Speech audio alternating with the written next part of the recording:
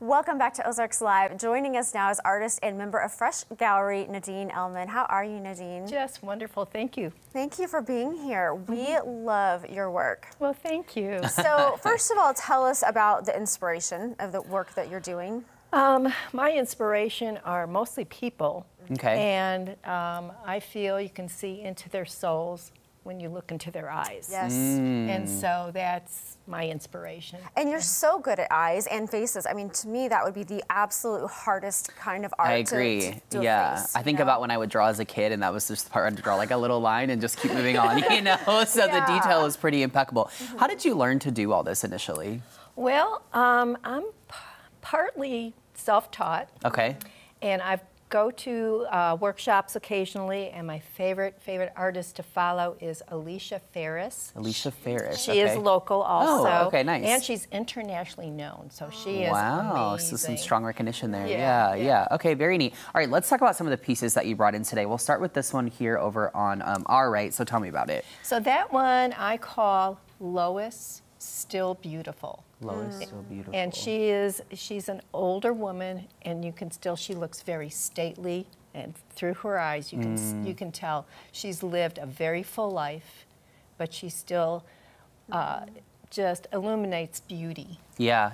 And this is a watercolor painting, what I was right? gonna ask. They're all watercolor. Okay. That's what I do. Okay. Which perfect. to me is even harder to do any kind of face. I mean, You just have to learn how to control it. do you have to like layer the paint when it's watercolor? I would Yes, assume? yes. You Oh, start man. with one layer, then you go with another, but you It's a have to let it dry. process. It's a process, and I try not to hurry it along because It's good advice. yeah, you just sit there and watch what happens Yeah. with the water. Yeah, you know. I love that. All right, tell me about this piece.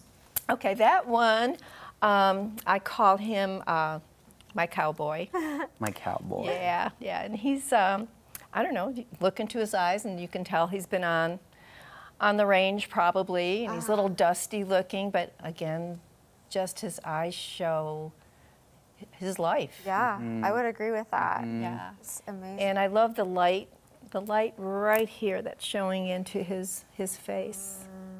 Very neat. I'm curious too. Okay, so you said that you tend to base your art around people, right? Yes. Now, are these people like people in your life, people that you've met, or are these just like kind of fictional? These are fictional. Okay. But the one on the end is not. The one on the end is not. Okay. Well, before we Which get to I that think one, would both be hard to do. yeah, let's get to this one right here. So tell me about that one.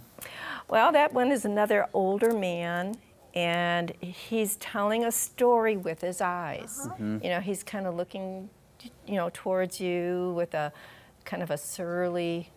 You can kind of tell something's going on in his head. Sure. I feel like as you're painting these, you're probably feeling their story to be able to tell their story through their eyes. And I shouldn't do this because it's against the law or against the rules, but I usually paint their eyes first. Oh, interesting. So I can see them looking back at me, and then I do most of the rest, but that's not usually how it's done. Now, this one is actually somebody you do know. Yeah, I do. Who I is do. this? This is my granddaughter. Aw. Beautiful. And she's a little sassy, and she's very determined, and it just shows in her stance and in her face and in her eyes. It's amazing. Now, you have a reception coming up. Yes. When is that, and Yes. what can we expect from that? That's September 1st at the gallery, and I am the featured artist for September. So it's during First Friday Art Walk, so everyone can come in. Yes. Yeah. And there'll be music and refreshments and snacks. Yeah.